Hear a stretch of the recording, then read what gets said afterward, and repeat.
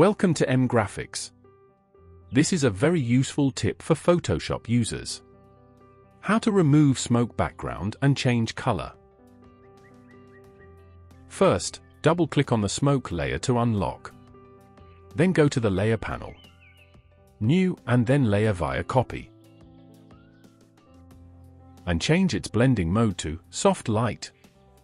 Then hold the Shift button to select both the layers. Go to the Layer menu and merge layers or press Ctrl+E.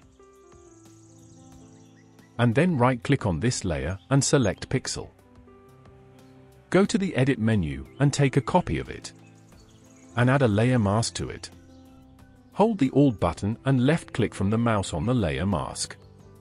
Go to the Edit menu again and paste the previously copied.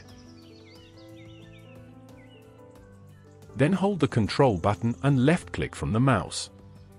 It will get a selection of smoke area. Now add any solid color adjustment layer. In my case, I add red color.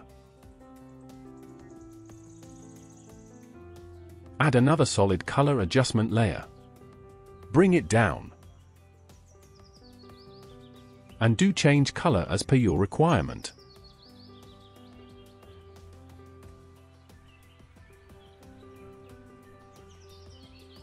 And it's done. I hope you like it. Thank you for watching.